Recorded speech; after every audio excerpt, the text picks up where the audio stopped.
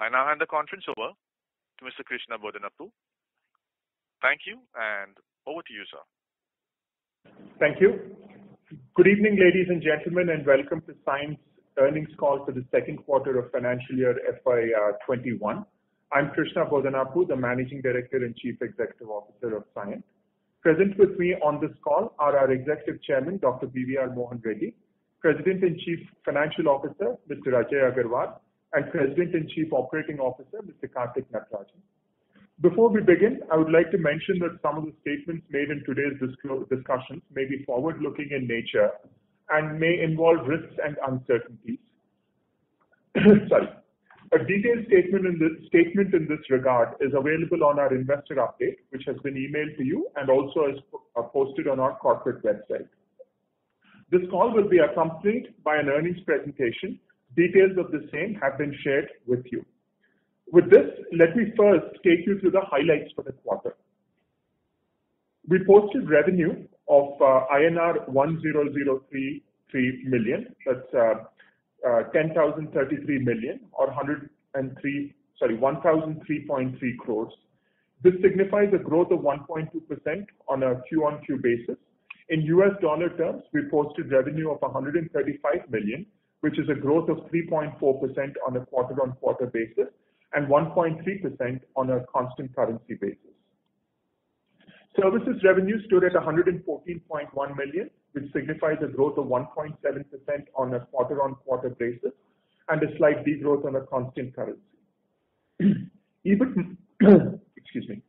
margin stood at 11% for the quarter, higher by 586 basis points on a quarter-on-quarter basis.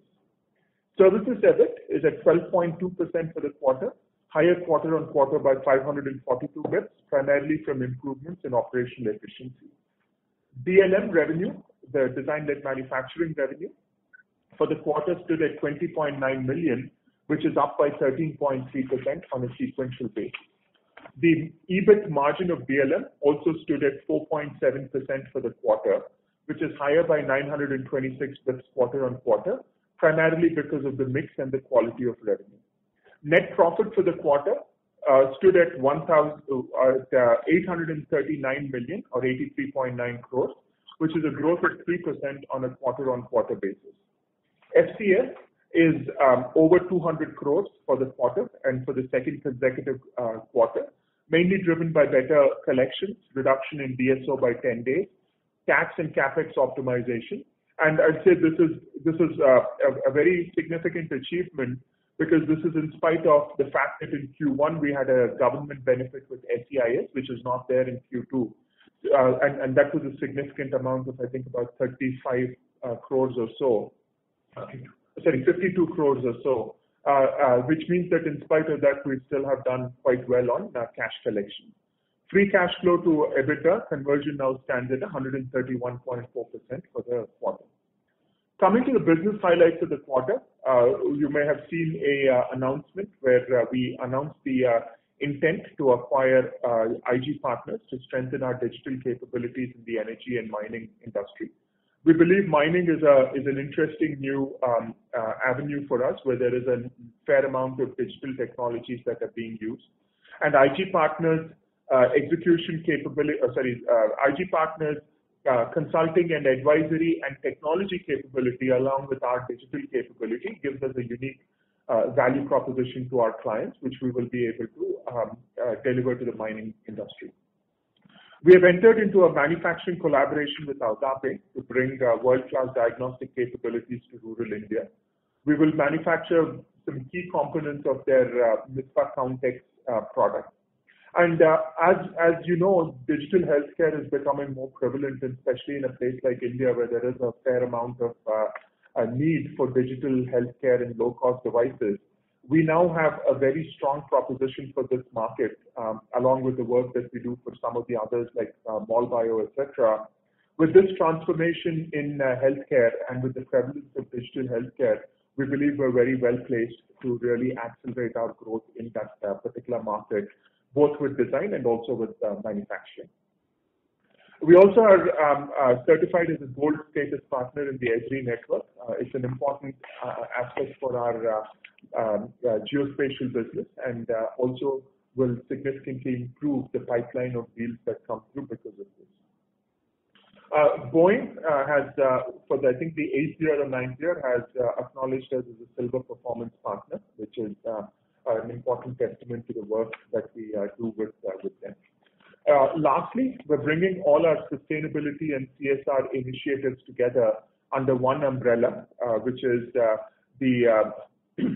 under one umbrella, and the aim is to build synergies, optimize resources, and maximize the impact that that the Cyient Foundation will have to the outreach programs. We are doing this through a brand umbrella called Empowering Tomorrow Together. This is a play on our brand promise of designing tomorrow together. So the Empowering Tomorrow Together initiative will cover our activities in the 4 focus areas of education, digital literacy, social innovation, and community development. Lastly, we strengthened the board. Mr. Ramesh Abhishek, a retired Indian Administrative Services officer of the 1982 batch, has joined our board. Mr. Abhishek has more than 37 years of experience as one of the senior bureaucrats. And many of you may have also heard about him in the context of Make in India, which was something that he spearheaded in launching and has been incredibly helpful to us in understanding the intent and also helping us derive opportunities as more and more companies look at India as a viable manufacturing location. With this, I would like to hand this call over to Mr. Ajay Agarwal, who will take you through the detailed financial performance for the quarter. Ajay, over to you. Thank you, Krishna. As usual, I will take you through the revenues and the profitability and cash flow. In terms of revenue, as Krishna already talked about, we delivered $135 million of revenue. The interesting part is we have got good revenue in DLM, about 13.3% quarter-on-quarter growth. And we believe that both in terms of the volume, the quality of revenue, and thus the margin, we have done very good performance in DLM, and that is something that is sustainable over Q3 and Q4 as well. And in terms of where the growth is coming from, Karthik will give more color, but primarily transport, communication, medical, these are the verticals in services side which have given us growth quarter-on-quarter. In terms of the margin, as you would have seen, we had an expansion of about 586 bps quarter-on-quarter. And our margin is at about 11%. In terms of the services, our margin is 12.2. DLM is at about 5%. And you will see that, one of the headwinds we used to have on our overall group margin used to be the impact of DLM. That's coming down. That's only about 1% now. And as I said, it is sustainable. Most of the improvement in the efficiency has come because of the improvement in the operation matrix. You would see that our offshoring has improved by about 3%. Our utilization is also up by about 3%. So I think those two things together itself gives us about 3.5% of improvement. And we have been taking some initiatives over the period on cost reduction. So all of them are showing very nicely. And still we have some investments that we have made in Q1, and of course the impact between the quarters keep changing. And also in terms of the volume and absorption, we are also getting benefits. So I would say that the way we have managed the cost both on variable side and as well as on the fixed side, we have been able to get to a flat EBIT despite especially year on year, if you see, despite a lot of challenges on the volume side. I'll just take a minute to explain the margin bridge on the next one. You will be able to see this. As I said, the margin improvement you will find from the stable 327 bps, mostly from the operational matrix. There will be some headwinds in Q3. We have decided to give the hike to the employees at the bottom of the pyramid, about 8,000 odd people, which will be effective 1st October. That will have an impact of about 1%. Also, Q3 typically has the mismatch between the billing days and the pay days. That also impacts by about 1%. But then, of course, we also have some improvement that are possible. but marginally there may be a degrowth in quarter three. But again, I think there is still room for improving the operational efficiencies and other levers, and you will see that our exit margin will be little shade higher than the margin that we have delivered here.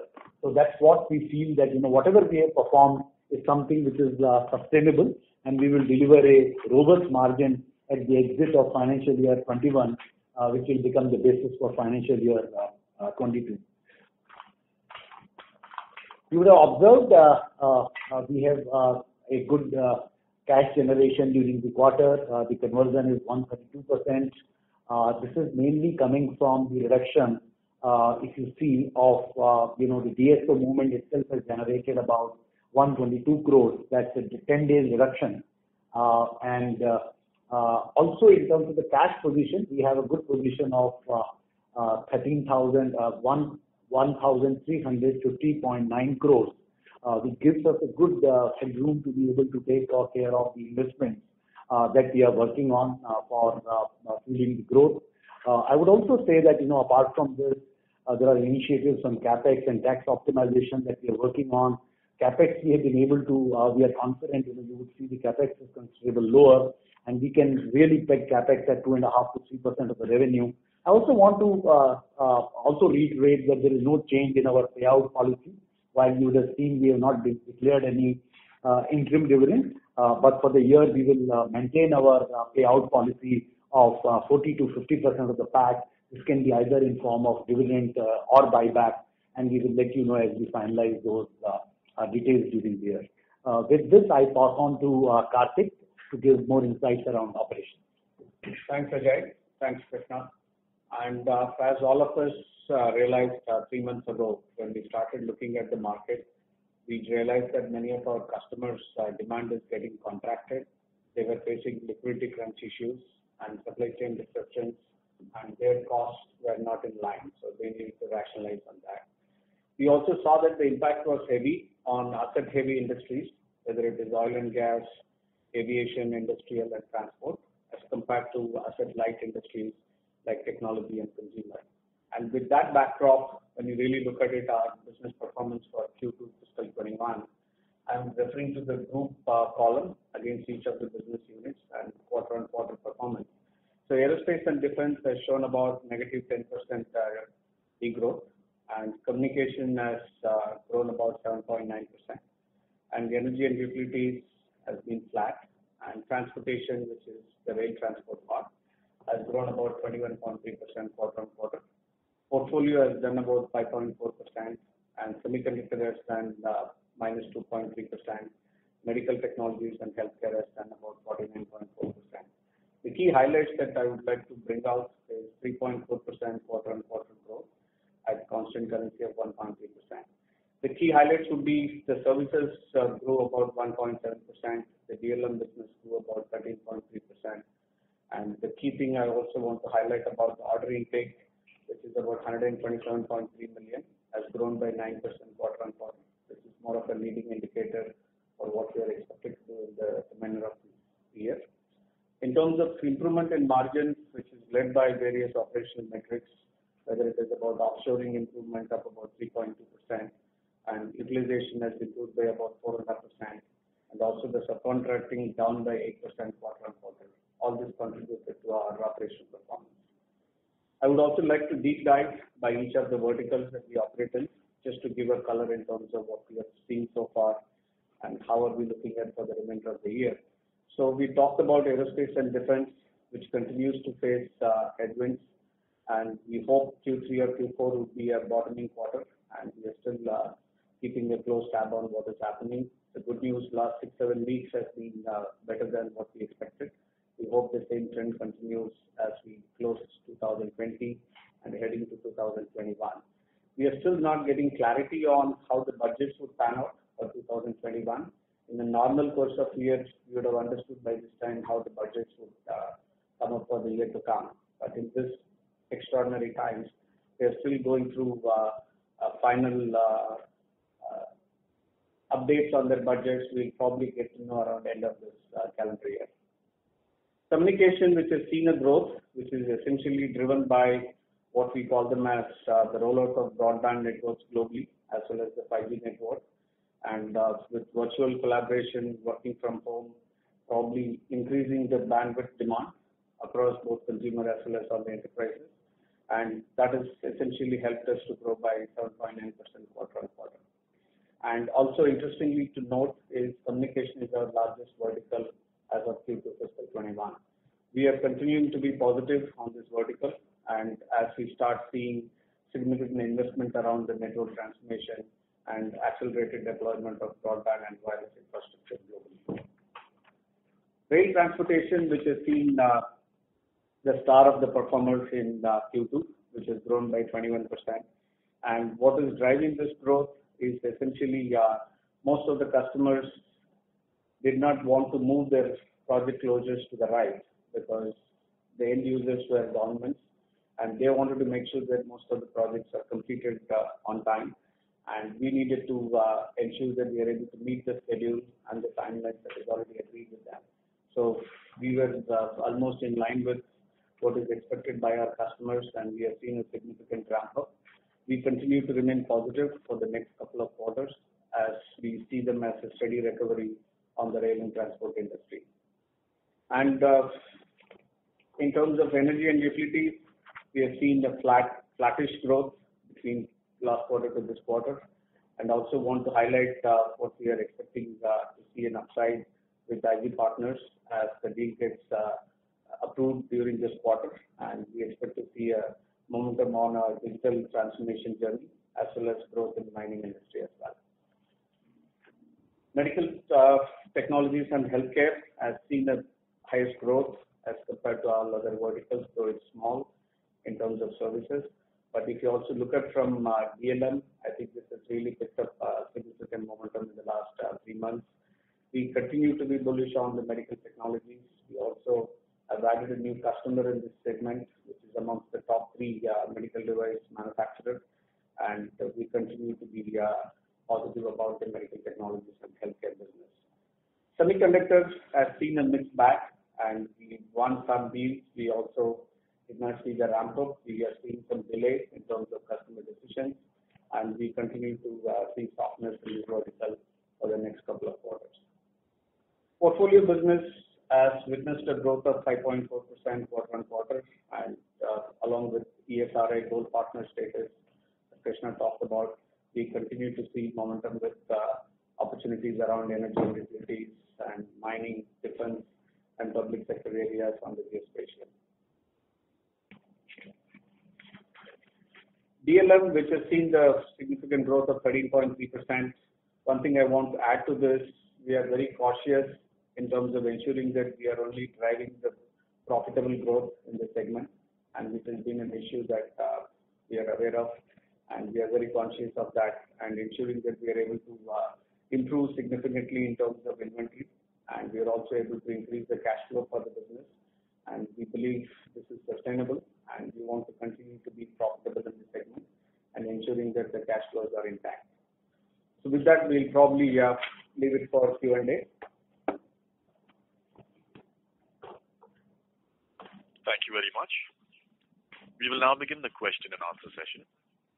Anyone who wishes to ask questions may press star and 1 on the touchtone telephone. If you wish to remove yourself from the question queue, you may press star and 2. Participants are requested to use handsets while asking questions.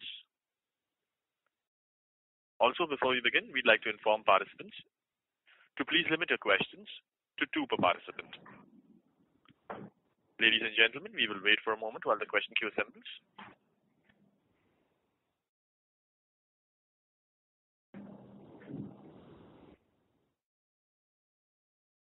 The first question is from the line of Sandeep Shah from Equirus Securities.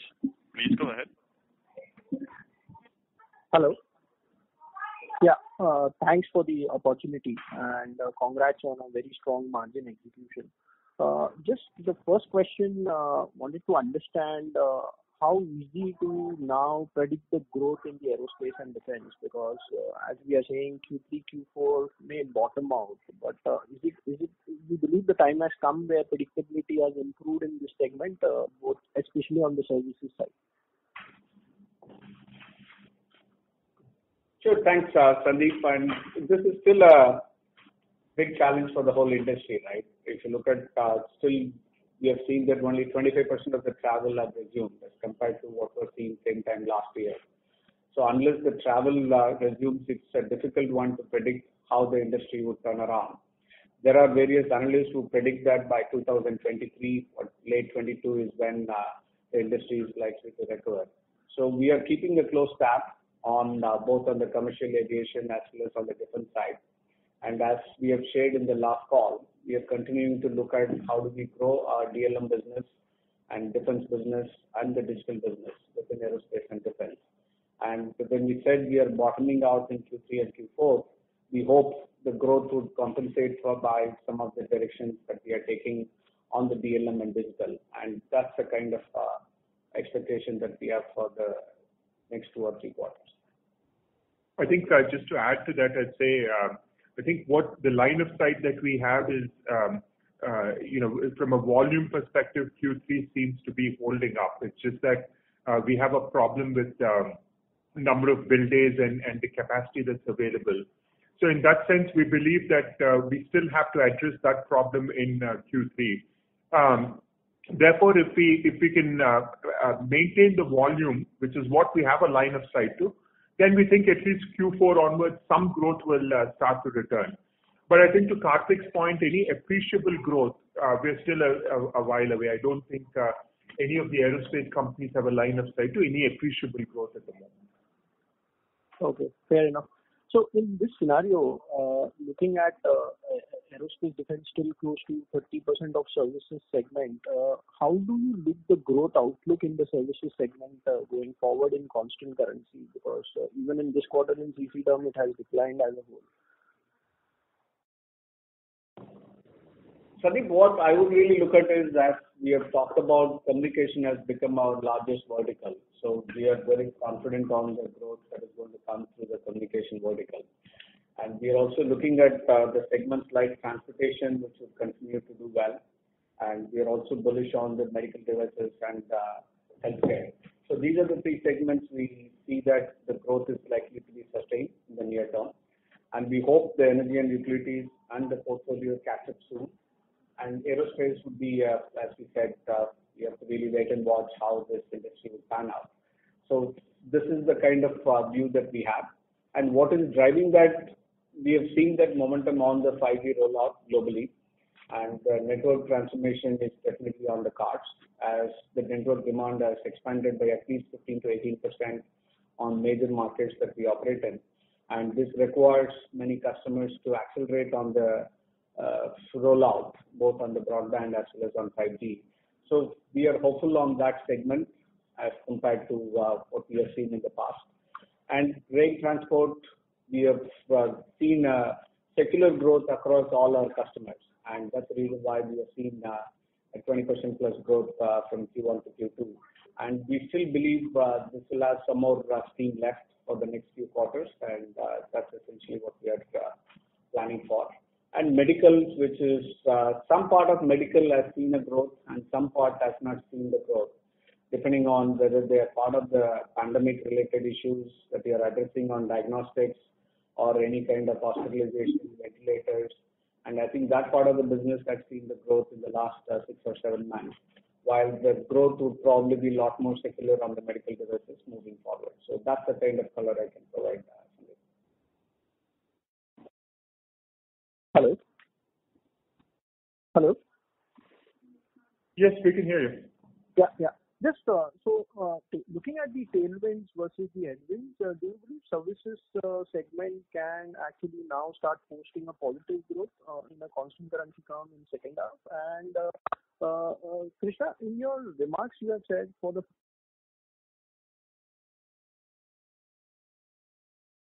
Hello, sorry, I think Sandeep, sorry, you broke off when you started with the demand side question. Yeah. So on the services side, looking at the tailwinds versus the headwinds segment-wise, do you believe services segment can start posting a positive constant currency growth in the second half? And Krishna, your comment about the full year growth, you expect a double-digit decline versus last quarter you said 10 to 15% decline. So is it fair to say 10 to 15% range is now at a close to low double-digit kind of a decline? Yeah, I think that's fair to say. I think it's low double-digit kind of a decline is what we are looking at.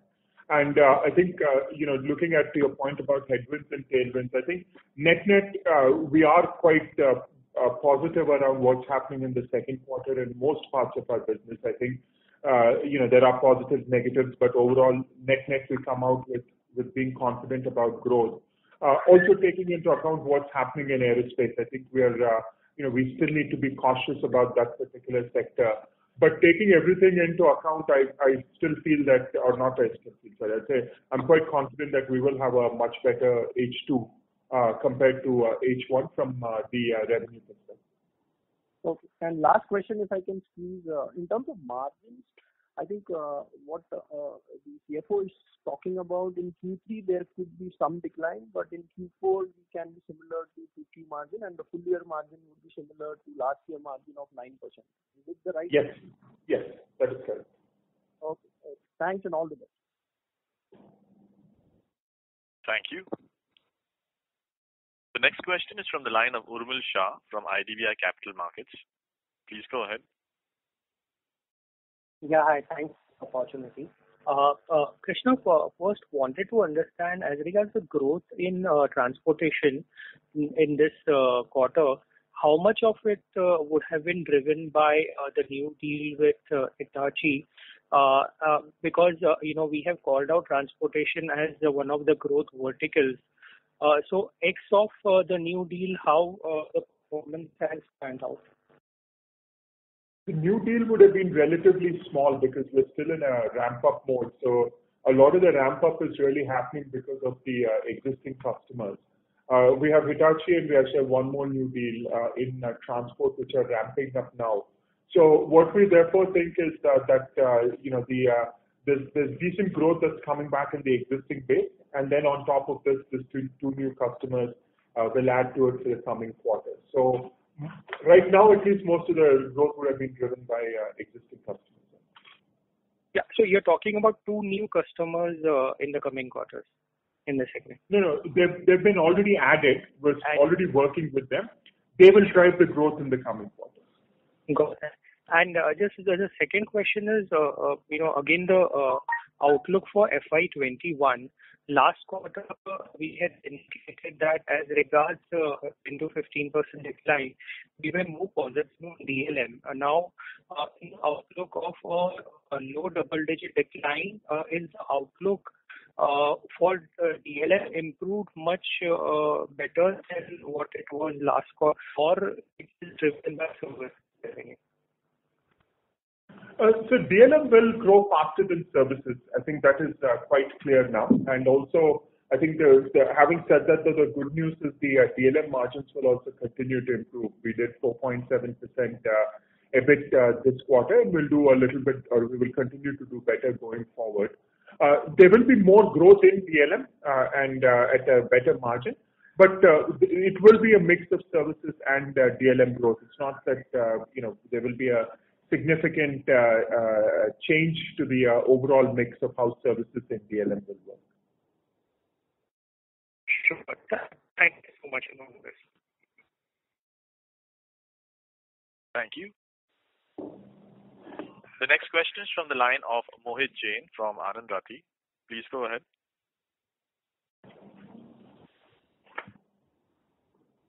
Mr. Mohit Jain from Anand Rathi, you may go ahead with the question. There seems to be no response on the line of Mr. Mohit Jain. We'll move to the next question. The next question is from the line of Timsar Damodiwala from Dalal and Broacha Stock Broking. Please go ahead. Hi, this is actually Mayank here from Dalal and Broacha. So my question was regarding the operational metrics improvement. So we can see that the headcount has reduced in the quarter versus the previous quarter also and the same quarter last year also.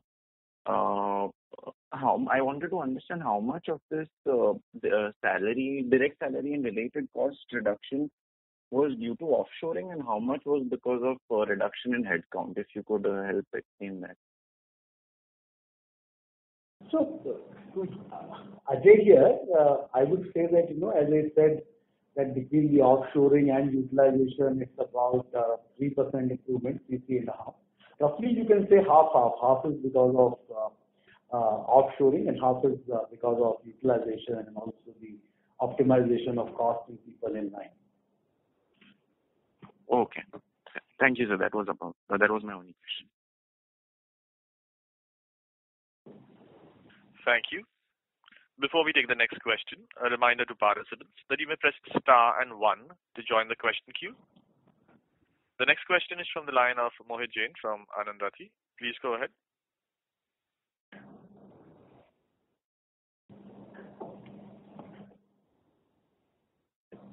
Mr. Mohit, if you can hear us, we can't hear you. If you've muted your device, please unmute it.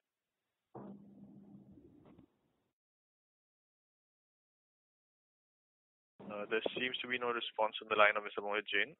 We'll move to the next question. The next question is from the line of Zaki Nasser, who's an individual investor. Please go ahead. Sir, good evening and congratulations on a steady set of numbers, I would say, for this quarter. I have two questions. Number one, how is the work from home situation panning out, and does it entail higher expenditure than when people come to office? And I mean, how do you feel it will pan out, and how is it panning out for Cyient? Point number two is about the degrowth, what Mr. Krishna was mentioning. So what I can gather is on the consolidated basis, we could see on a top line a degrowth of maybe around 10 to 11%. Would it be right, sir? Thank you. On the second one, roughly, maybe I'd say 10 might still be optimistic, but roughly, we're closer to 10 rather than 15 at this point. On work from home, I'll ask Karthik to answer it, given that he's done most of the work. Sure. Yeah, no, I think it's been an eventful quarter, and as we started learning to operationalize the work from home, I think we did see a lot of teething issues in the late part of Q1 and early part of Q2. And we are also able to stabilize in terms of productivity. And we are also seeing some cities, we started slowly moving to work from office by 10-15%, but then we have to revert it due to the changes that has happened on the pandemic. So we have been able to manage productivity as well as on the health of our associates. And we started focusing more on the mental health in the last 3 months. We have been able to do many programs and ensuring that they're able to get their energy back, since most of them are working remotely, and we wanted to make sure that they see a common engagement across their own fellow associates. So a lot of emphasis on morale of our workforce and helping them with training, and the training content and quality of training that we started providing to our associate had expanded significantly in Q2, and we continue to see that gaining momentum in Q3 and Q4 as well. So we are probably saying that we have learned how to manage work from home the last 6 months, and we are also fairly confident that we can continue this till the pandemic situation improves. We are not rushing to get our associates back to work from office. And just to share some of the challenges we have seen due to the floods in the last 2 days, we have been able to recover our operations within 2 to 4 hours of SLA. So this is not possible unless we have gone through the last 6 months of learning, and that has been really put into use. When we see any city that is likely to have an issue or any particular state will have an issue, we know how to really manage such challenges we'll see moving forward. Thank you. Thank you, sir. Thank you. Before we take the next question, a reminder to participants that you may press star and 1 to join the question queue. The next question is from the line of Neerav Dalal from Maybank Kim Eng Securities. Please go ahead. Thank you for the opportunity. I just had this one question regarding the employee headcount. What would be the outlook going ahead? How should one look at that number? Utilization has also improved. So your comments on that? I think we would be cautious about headcount. I think we still have a little bit of room for utilization. So we're looking at all the levers. I think I think the challenge that we've created for ourselves was the utilization numbers, and we had a challenge with utilization that we're still trying to fix. So I would say that we're definitely recruiting for the quarter also. Though the net headcount is negative, we've recruited a bit of people this quarter. I think 270 people or so at a gross level at least. So we will continue to do that, but I wouldn't expect to see a significant shift on headcount as yet, because I think there are still some levers that we need to work on. And we also need to optimize the fact that while the overall average number seems to be palatable, there's still some significant areas where we need to improve. So we will focus on that. So at least for the next couple of quarters, I would say the growth wouldn't necessarily be driven by headcount because there's still enough slack in the system. Got that. No, because the other thing is that our utilizations are sort of, the highest that we've done. The last we had done a similar number was in FY12. So, so just wanted your take on that. So how much more room is there on the utilization side? I think we have about 2% is what I would say it's a combination of utilization plus the productivity and our ability to bring automation to the fore. I think all combination of things that we are trying to track. It is just not about the headcount and the utilization, and it is also the productivity and how do you think we can maximize leveraging the automation. I think that's the lever that we are trying to push forward. Got that. Thank you for the opportunity.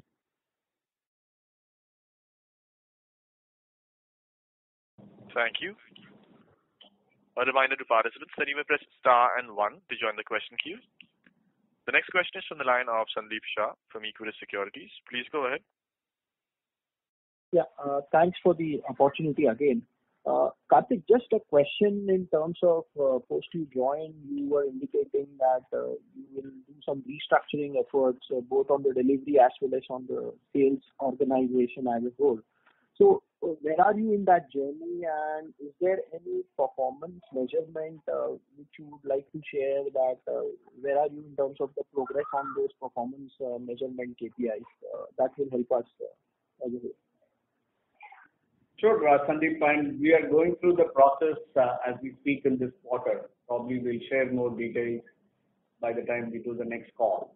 And as I started saying, we are definitely looking at key levers from the revenue or growth standpoint with leading indicators like order intake, which is essentially part of the BBC, the booking, billing, and collections. How do you think we really start matching the complete order to cash?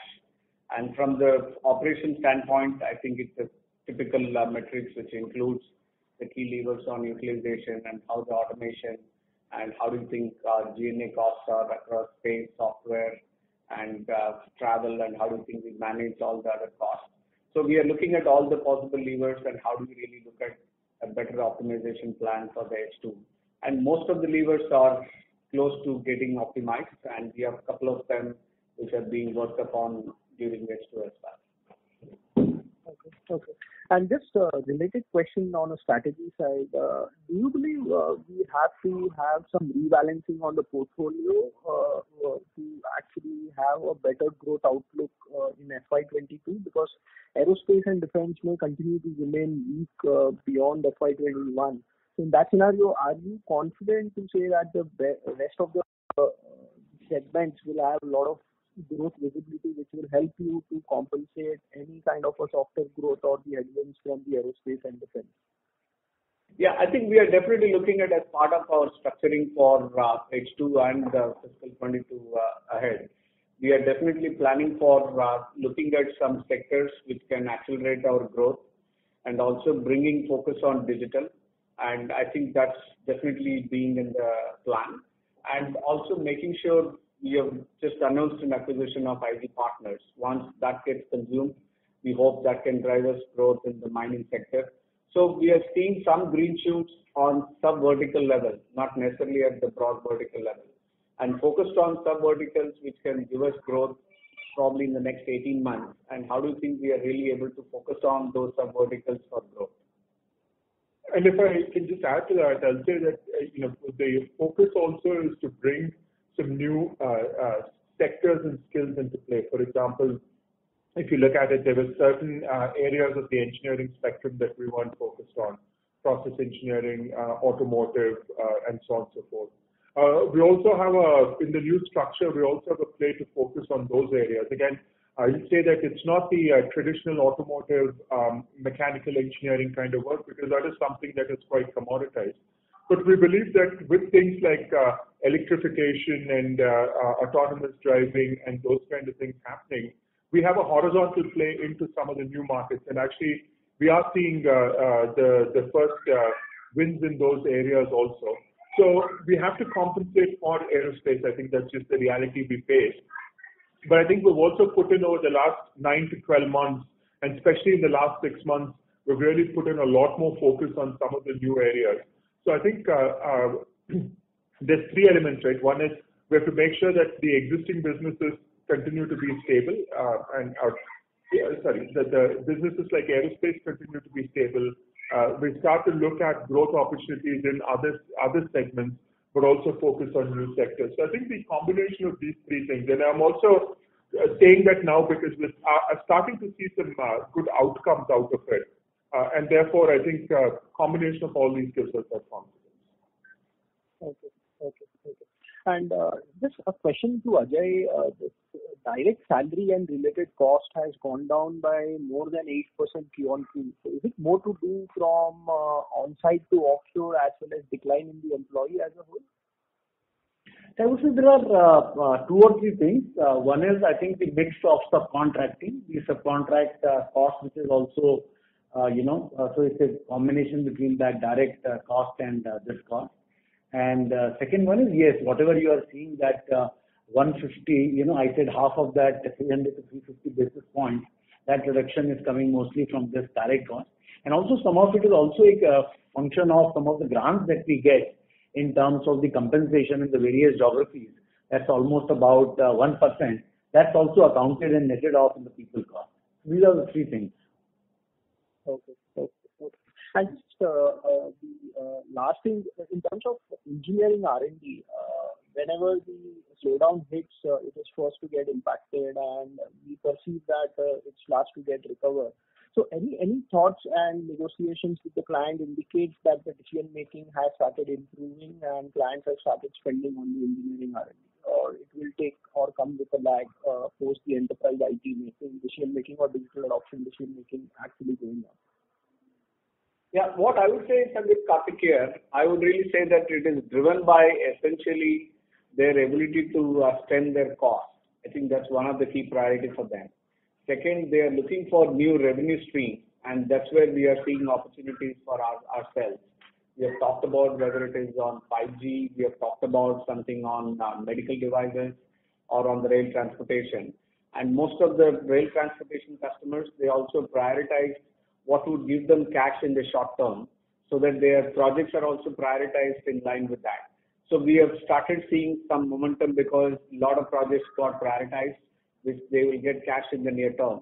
So it is essentially driven by that. But the broader the demand expansion is going to be driven by stimulus, how the infrastructure and other areas would pick up based on the stimulus growth, and the economic recovery that is going to happen across automotive and the consumer areas. We hope some of them would start showing up in early fiscal 22, and that's something we are prepared for riding on the growth. Okay. Thanks and all the best. Thank you. The next question is from Mohit Jain from Anand Rathi. Line पर बने रहें. Mr. Mohit Jain's line seems to be on hold. We'll move to the next question. The next question is from the line of Amit Chandra from HDFC Securities. Please go ahead. Yeah. Yes, sir. Thanks for the opportunity. So my first question is related to the aerospace and defense vertical. So, we have seen that there is steep decline there over the last 4-5 quarters. So just want to understand, because we have high client concentration there. So whether the decline is mostly due to ramp down in the large client, or it has been broad-based. I'm not asking for this quarter, but over the last 1 year. And as we are saying that in the next 2 quarters going to stabilize, and the finalization of budgets are going to happen by the end of this year.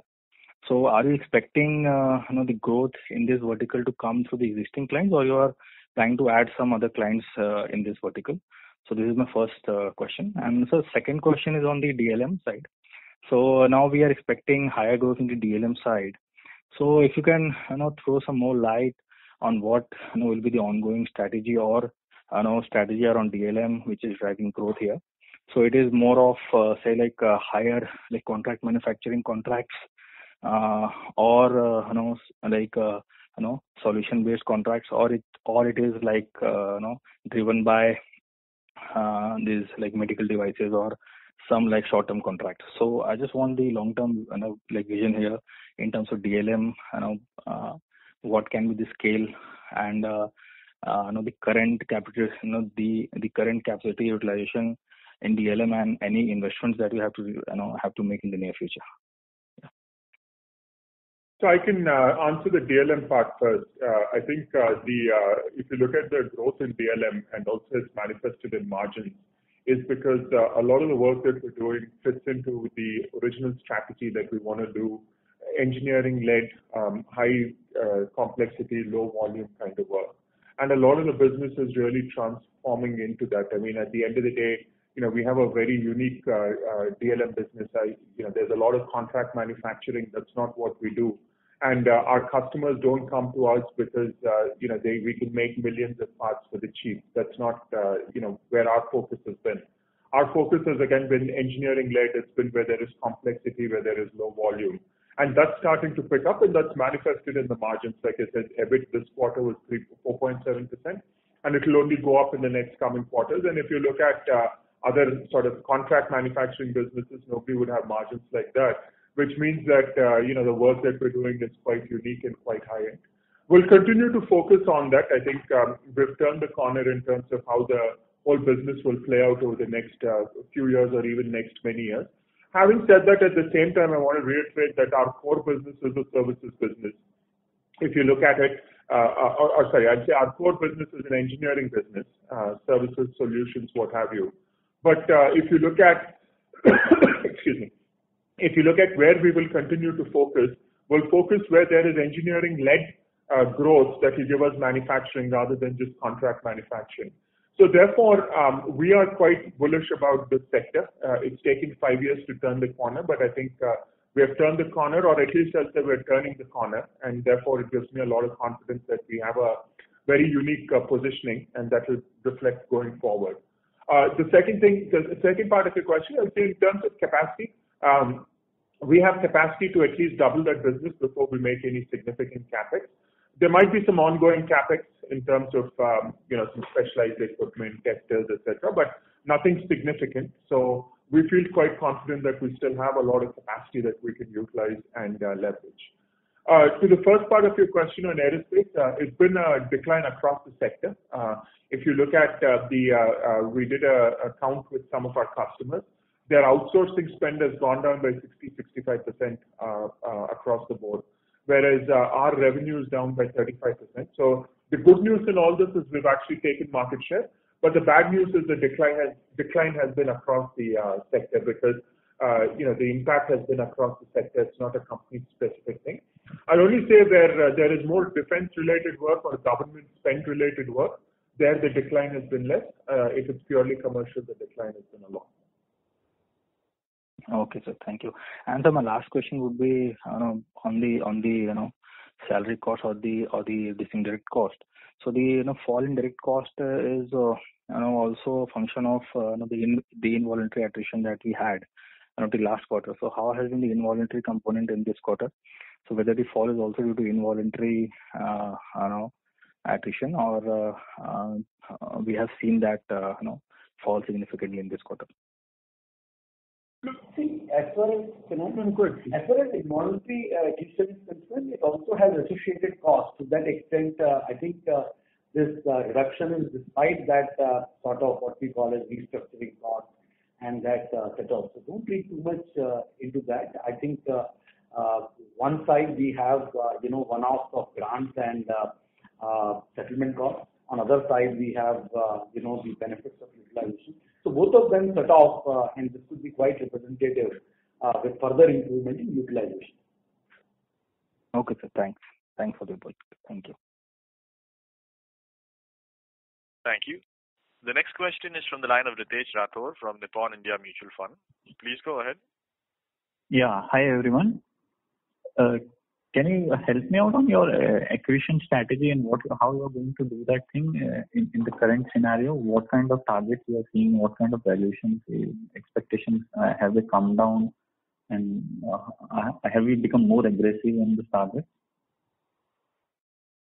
So I think we absolutely have become more aggressive. I think it's a great opportunity for us to acquire good businesses at this point. We are aggressively looking for options where we won't shy out from acquiring. That's been a key element of how we've grown the business. I think we just need to be prudent. Obviously, we're seeing good targets, but I'd say the valuations have not necessarily come down. And at the end of the day, I think my view always has been at low or high that you have to find a good value, but more importantly, you have to find something that makes strategic sense. And if it makes strategic sense, we're not trying to time the market. I think that's not the view that we're taking. We just want to make sure that we make the right prudent acquisitions at the right point in time. So we are going to be aggressive about it. It's something that we believe we've done very well. We have the competence and the capability and the ability to integrate. It's just that we need to be a little bit prudent to see how things settle down in some of the markets. Like if you look at IG Partners, we still did the deal, though we had agreed to the terms before the sort of the whole situation developed, and we did the deal more or less on the same terms after, because we feel quite confident of the business, where the business fits in, and how we can actually integrate and grow the business. So net, where I'm coming from is we will do it, and we also have the cash and the access to credit. I think Ajay said the number of what the cash balance is, but also I'll add to that it's the highest it's ever been, and we are also keeping that because we believe that we do want to grow the business, accelerate the business out of this, but we just need to find the right balance. Okay. And any particular vertical where you are seeing where you have this pre-LOI kind of thing? No, I think it's across the board, and I think it's where we are and in the spread that we have. It's a little bit difficult to pin it down to a vertical because all said and done, even in aerospace, there's some very interesting opportunities, for example, right now. So we just have to take it as things come. But I'd say we have a clearly laid out objective of where we want to really accelerate the business, and we'll focus on those areas, especially as they relate to digital, electronics, embedded software, those kind of areas. Second, on the large deals within the pipeline, are there any deals? How has been their behavior? Are they slow moving, or their decision making has picked up, and you can see some large deals getting closed in coming quarter?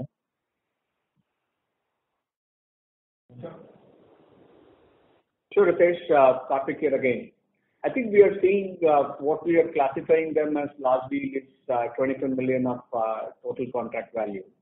And we have about 7 of them in our pipeline currently, and we are continuing to see the action, but the decision is not getting made anytime soon. I think that's getting pushed to the right.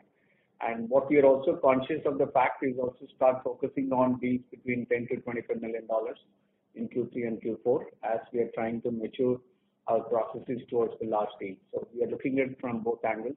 How do we really look at deals of $10 to $25 million while we are trying to build the pipeline for $25 million plus 2? The second one is to also focus on conversion, and how do you think we can really make it compelling for our customers to go for the conversion or go for the deal closure at the earliest. and we are trying to work with them to see how do we really make it interesting for them in terms of decision making.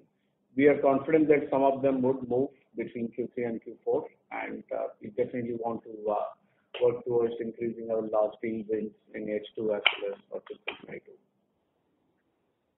Okay. Last question from my side, Ajay. In terms of capex, you mentioned 2.5% of revenue would be the capex on approximately sort of 4,000 crores kind of a base. So it's kind of 90 crores kind of a number you are hinting at for the annual?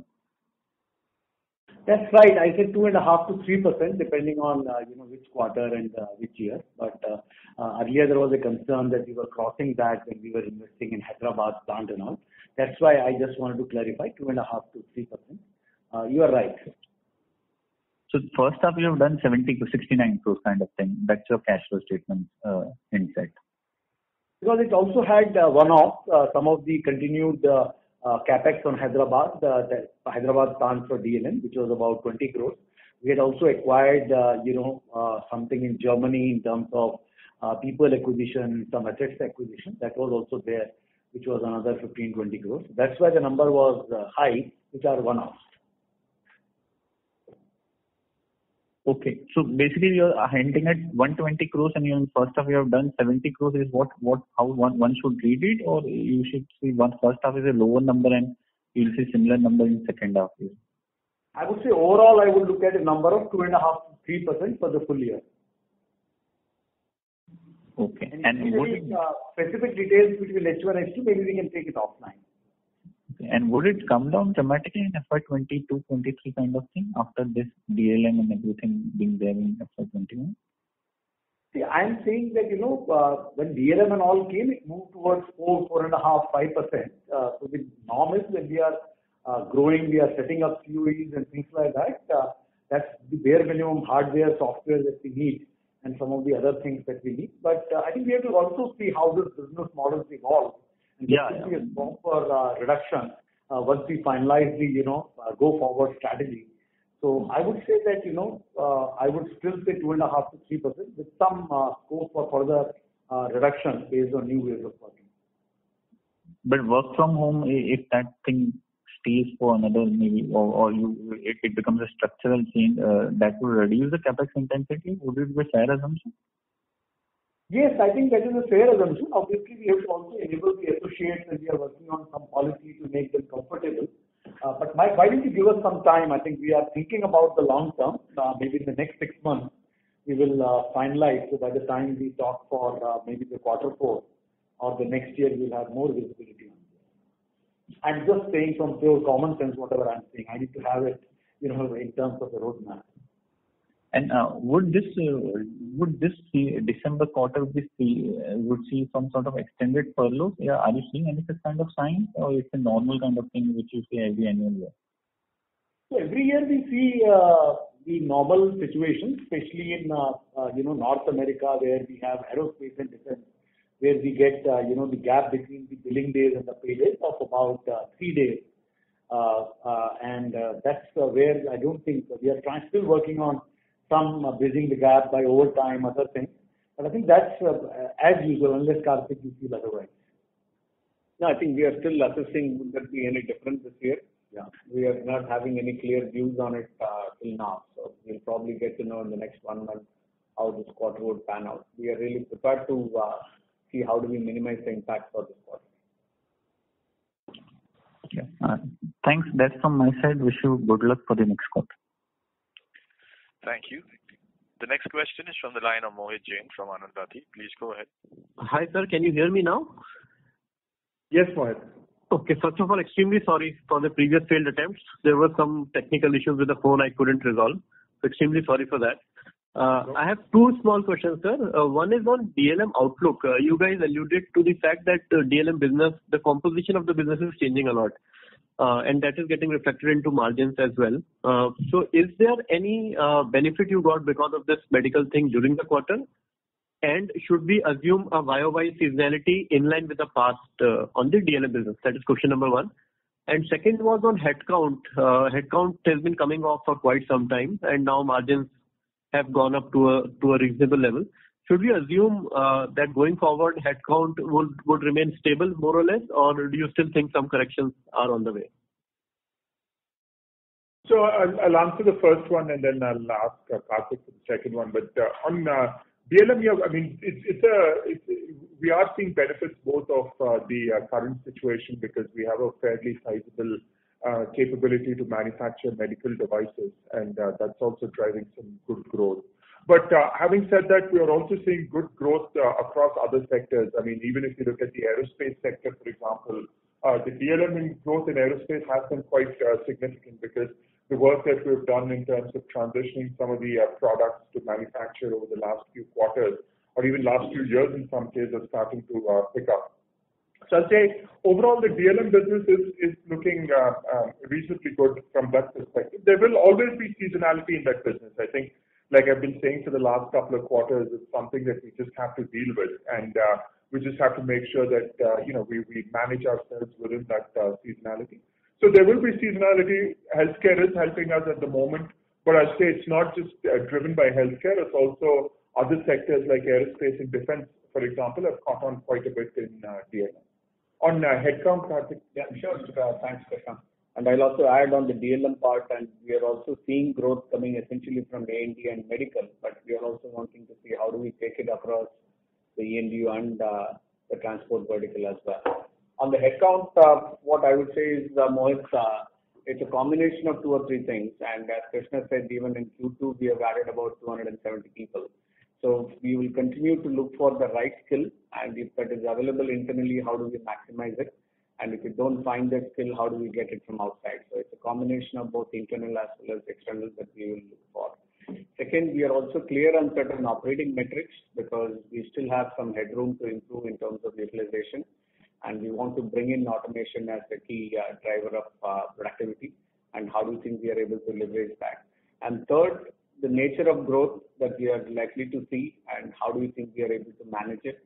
And if that requires us to hire people permanently versus managing some short bursts, and we are also open in terms of contingent labor that we need to bring on board. So we are looking at all combination of levers that we have, and we will see some stability in terms of our account in Q3, and maybe by Q4 it starts picking up as the growth picks up. Okay, and lastly, sir, in terms of margins, you said Q4 should be similar to last year's Q4 or Q2. I missed that point actually. We said that we have delivered 11% margin in this particular quarter. There are few headwinds because of the wage correction and the capacity constraint, which is the gap between the pay days and the bill days in quarter 3. But quarter 4, at least we should be able to get back to the Q3 margin of 11%. Perfect, sir. Thank you very much. Thank you. The next question is from Sandeep Agarwal from Edelweiss. Please go ahead. Hi, thanks for taking my question, and I wish good health to everyone. So I have only one question, Krishna, that if you see our segment, and I know one of the earlier questions, the gentleman also asked the question that we have good exposure to aerospace and defense, and that industry is going to take a lot of time probably to recover.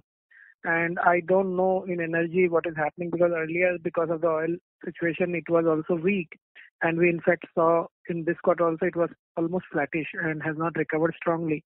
So will the growth which will be there in FY22 more of a base effect where, A&D sharp decline and from there we only recover? That is the key reason of recovery, you would think, or you believe inherently there will be strength in a lot of segments? That is number one. And number two, you are also announcing wage hike in line with the industry from 1st October. So how do we read that you are expecting some kind of strong momentum from here, or you are just doing it in line with the industry practice? No, I think, one is there is going to be a base effect, and therefore the recovery will be based on the base effect. Like I was saying, we're the way that we're looking at it is the aerospace business is a lower base business, and we need to now take that into cognizance and grow from there. The rest of the industries, we will actually recover, and if you look at places like communications and transportation, they will have their best quarters ever within the within the next couple of quarters. So I think it's a bit of both in that sense. In most of the businesses, I think we're well positioned. We will recover or go back to the best levels, whereas in A&D, we just have to take a new base impact. Now, in terms of the salary hikes also, I'd say it's in line with the market. We won't do anything different or extraordinary, but I think there are some reasons why we need to do that, and therefore we will do it with the broad market or in line with the broad market. Also, one quick question to Ajay. Ajay sir, how do you see, and I'm not asking for any specific number, but how do you see margins to evolve over next year as a full year? Means you see this was the worst year for the margins, or you would not be able to comment right now? So I would say that, yes, Sandeep, that, from the perspective of, we are very happy where we are currently. Despite the revenue challenges, we have demonstrated our ability to, do the right cost structure, and some of the things that we have done are very much sustainable. So I think our exit quarter of quarter 4 is something that should be definitely sustainable, structural changes in terms of, some of the metrics. And then going forward, once the volume also picks up, then I think we are in a good this thing. Now, how much will be the margin for the next year? I think it's a little early nowadays. Predicting beyond 6 months is really difficult, to be honest with you. One final question, if I can squeeze, is that we have a huge cash balance now, and will it not be little prudent that we stabilize all our acquisitions which have been done till now, and we had tough time with DLM in the past, so we stabilize everything for a year or two, and probably a better use of this cash could be probably returning them to investors, or you think that the opportunity right now is much better to acquire assets which are available cheaper because of the disruption? I think we will do it prudently, but I think not just because it's cheaper because of the acquisition. I think it's also because we've had a rough couple of quarters. We've stabilized the business. There is a huge opportunity to grow the business. So like I said, I'm not necessarily looking just for value. I'm looking for a good opportunity, and I think there is a good opportunity now. So in that context, I mean, if we'll always be prudent. If we don't think we can deliver the returns that justify putting the money, we won't do it. But I think at this point, at least, there is an opportunity to do that in a good way. Thank you very much. We'll take that as the last question. I would now like to hand the conference back to the management team for closing comments. Thank you very much. So thank you for joining. I know it's a little bit late these days with all the virtual board meetings, etc. But thank you very much for joining. As you saw, there's a fair degree of stability returning to the business. We're also trying to prudently manage through for the next couple of quarters at least. I think the opportunities are in front of us, but we also have to be careful that we don't overexert ourselves or overcommit or set an irrational expectation of how we can avail those opportunities. But I just want to assure you that the business is looking quite good, quite stable from where things started off on March 23rd. And I'll say thank you very much for your support. And I think many of you have interacted with us through the thick and thin. And I want to assure you that we are now starting to enter a patch where we believe that the business will come back to the good quarters that we had a couple of years ago. We also will have an investor update call. We did not do the investor day this year, given that it was supposed to be done in May, and that's when the peak of the uncertainty was. So, So therefore, we will do an investor update call, which will be a few hours long. We're planning to do it in either late November or early December. We'll send you the information on that, but please do look out for that. And once again, thank you very much for joining the call, but more importantly, thank you for your support, and look forward to speaking to you during the quarter, or if not, at the next call in January. Thank you very much, and have a good evening. Thank you very much. On behalf of Cyient, that concludes the conference. Thank you for joining us, ladies and gentlemen. You may now disconnect your lines.